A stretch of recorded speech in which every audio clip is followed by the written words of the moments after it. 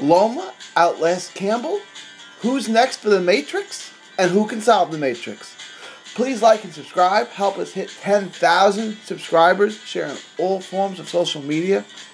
Welcome to another episode of Sunday Morning Champion.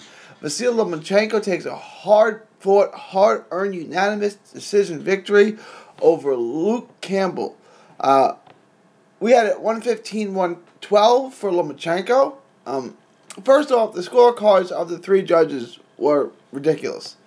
The cards of Judge Omar Minton and Benoit Roussel, who both had it 119-108, were absolutely criminal. One freaking round for Luke Campbell, huh? I guess there was no nonsense hometown decision for Cool Hand Luke, right? Those two judges, I had it 119-108. For Lomachenko. They need to be called into the commissioner's office. They need to be reviewed. And they need to be suspended until they can explain that scorecard. And if they can't, they need not work again. Okay, that's how bad those cards are. Those aren't we disagree on a couple rounds. The first round and the sixth round weren't close. Campbell won those clearly. I hadn't looked at their cards to see what round they scored for who, but they got one of those clearly wrong. I mean, these scorecards are inexcusable. Okay, let's move on from that. The fight was really good. It's going to leave a lot of options open for Lomachenko. I want to get into a few of these options. Option one, obviously, Gervonta Tank Davis. This could happen relatively soon. I know that seems unlikely, but I'll explain. Tank has vacated his WBA 130-pound strap and is going up to 135 to fight Yuriorkis Gamboa in a final eliminator for the WBA lightweight belt. Which, if Tank wins, and he certainly could, and he most likely will, which would leave us with Tank as the number one contender for Loma's WBA strap.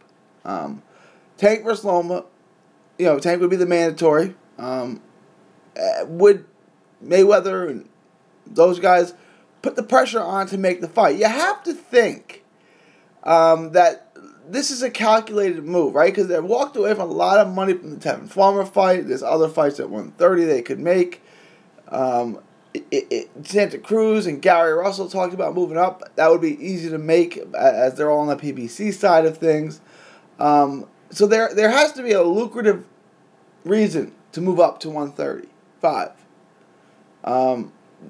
You would think that this is this fight. That's this fight, right? This is the fight everyone seems to want. It's a great fight. But let's be real. Tank really hasn't beaten anyone in a long time that would prepare him for Loma. He hasn't even fought anyone at a world class or an elite level. He has a great win over Pedraza. Great win. Okay, and in retrospect, that's even better. That was going on 3 years ago. The next time Tank steps in the ring, that fight would have likely been 3 years ago. Okay, so it's been 3 years, basically, since he beat Pedraza. And he has beaten nobody since. I think Tank is excellent. However, I don't think he is the one that solves the Matrix. I really don't. He can make it fun, and he can have some moments, but in order to beat Loma, for my calculations, you need to do two things, okay, really well. First, you need to have a great jab. You need to be able to jab with Loma. And you have to be able to make him retreat. You have to make him go backwards. Tank could be able to do the latter. He can't do the former. From the outside, not necessarily have to out-jab him, but you have to be able to jab with him, right? You can't let him have his way with you, like he did with Rigo, right? The reason why Rigo didn't have any success was because he didn't have the size advantage. He couldn't jab with him. He didn't have a reach advantage. It might have been slight, but basically they were the same. Their jab was the same length, and it wasn't good enough, right? And Loma was able to get inside, tie him up, get in and out. Tank would have the same problem. Now, Tank is physically strong, massively strong, lightning quick, and amazingly powerful, right? So he can have moments. He can get on the inside and do his damage.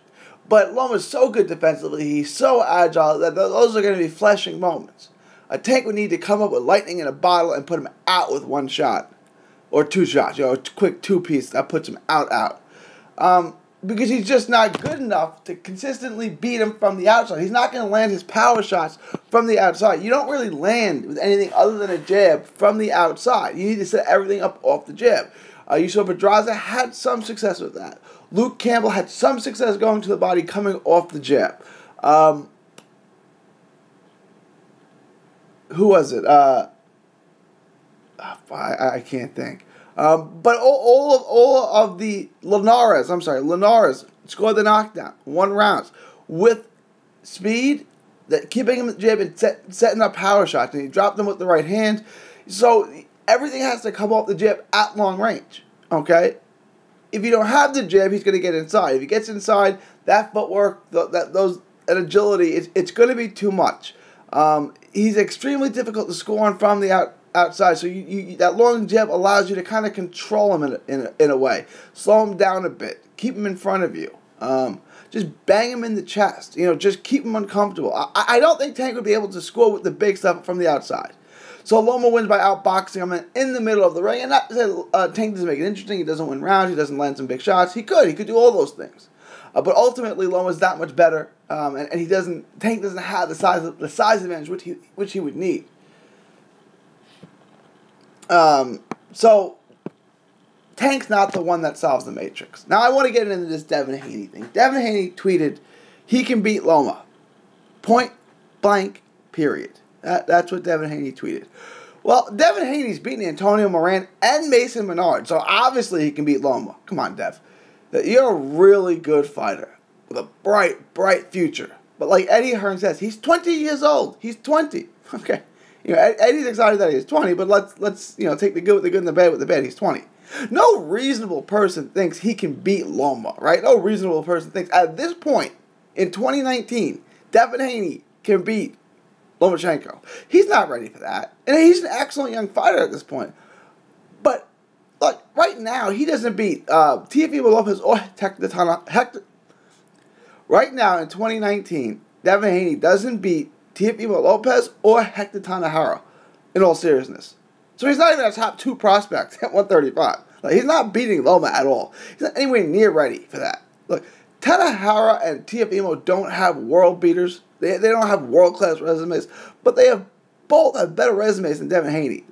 Look, and I want to be real about this, because Devin Haney versus Lomachenko, this fight could happen sooner rather than later, and I'll explain that. Eddie Hearn has a surprise. He said he has a pound-for-pound signing in the wings. He has said incredible things about Loma and how he wants to promote Loma. Combine that with saying, I have a pound-for-pound star in my wings that I'm about to announce. I think if it's him, if it's Loma, which I think it is, that's just a hunch. Again, it's a surprise. Eddie Hearn wants to surprise us all with who his big signing is. I think it's either Loma or Mikey. And I don't think it's Mikey. I think it's Loma. If it is Loma, he could make the Haney fight versus Loma. Eddie's not afraid to do that. Right? And I don't think it's the end of the world. We saw Canelo lose to Floyd Mayweather really bad when he was really young. And he came back just fine. So, if Eddie makes it, Loma will destroy him. Will destroy Haney. But Haney should be fine. He's really young. He's a super talented prospect. He's a big, strong, lightweight. And he'll be back. He'll probably get a title at some point at 35 and 40. But right now, he doesn't match up well with Loma. He's not ready. He's not anywhere near ready for that. Right? Like if I said to you, Hector Tanahara versus Lomachenko, who do you pick and why? Everyone would pick Loma. Of course you'd pick Loma. And Tanahara is better than Haney. So, there's that. Then there's Loma versus Comey or Teofimo Lopez, right? The Comey-Lopez winner. This one's interesting. If Comey wins, which he could, I know everyone's in love with Teofimo. Again, Teofimo hasn't beat anyone top notch yet. But if Comey wins, he has the size and style and the jab to give Loma trouble. He could confuse him, he could frustrate him, but Comey's so defensively flawed, Loma would eventually figure him out. He'd eventually find it, and he would get inside, and he would go to work on him and make him pay. I think after struggling at moments, Loma figures out Comey, and he stops him in the later rounds. Teofimo is incredibly interesting. Teofimo Lopez has all the tools, the right style to beat Loma. The size advantage, the speed, the skills, the jab. He's got all of it. But is he ready? Is Teofimo Lopez ready? He has nothing on his resume to suggest he can be even competitive with Loma. But he does have he has all the tangibles. He has the speed, the power, the size, the jab, the reach, the movement. I mean, he's got it all offensively. And he's highly athletic. This is the one that makes me scratch my head. I would pick Loma based on the experience. But this one, I don't know that Teofimo was going to beat Comey. That's going to be a dogfight. If Teofimo wins, I'll be very impressed. I guess right now I'm leaning towards Teofimo, but I may sway on that fight as we get closer. But that's a great fight. So if Teofimo gets past that, I'll be very impressed. I don't think beating Comey, as defensively flawed as he is, prepares you to fight Loma. But that's an interesting fight. I would love to see that fight. And I just hope that if Teofimo loses to Lomachenko, that it doesn't set him back. That it doesn't break his mental state, which I don't think it will. The one fight I would pick against Loma is this one. Miguel Berchelt. I would pick Berchelt to beat Lomachenko. And I was super psyched when Bob Arum said late last year that it was, and I'm quoting here, more likely than not that Loma and Berchelt would meet up in 2019. Two top-ranked fighters would meet up in 2019. It didn't happen. Now, it looks like Oscar Valdez is going to move up from 126 to 130 to face Miguel Berchelt for that title. And we're going to get that fight. And I think it does well. You got two Mexican stars who are fun to watch. Valdez is flawed. I think Berchelt handles him relatively easily, but maybe it makes that Loma fight bigger, right? Because Berchelt's not the biggest name. Valdez is a good name. Berchelt beats Valdez up. I think it helps build a star. However, that's the one. I think Miguel Berchelt is arguably the most underrated fighter in the sport.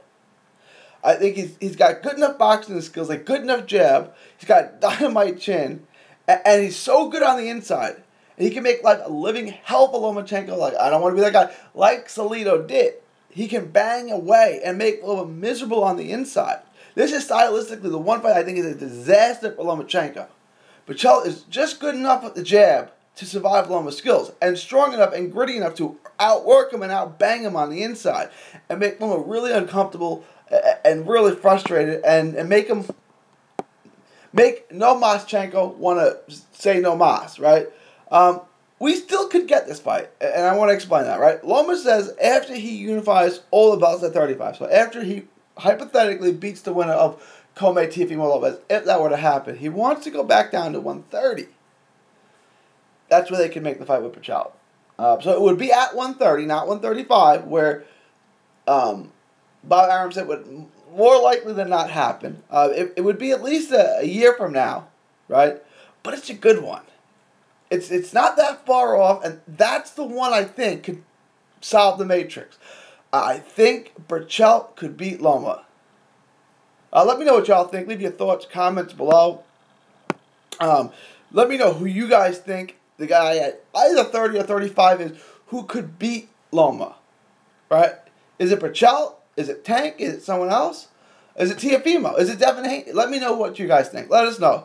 Remember to smash the like button. Remember to like and subscribe, share on all forms of social media. Help us hit 10,000 subscribers for another episode of Sunday Morning Champion. This is 3D Boxing from Texas to the world saying thank you and God bless. Enjoy 3D Boxing vlog videos? Show us some love by clicking the like button. Don't miss a tweet, post, story, or video. 3dboxingvlog.com is also on Facebook, Twitter, and Instagram. Hit the subscribe button now to stay inside the ring.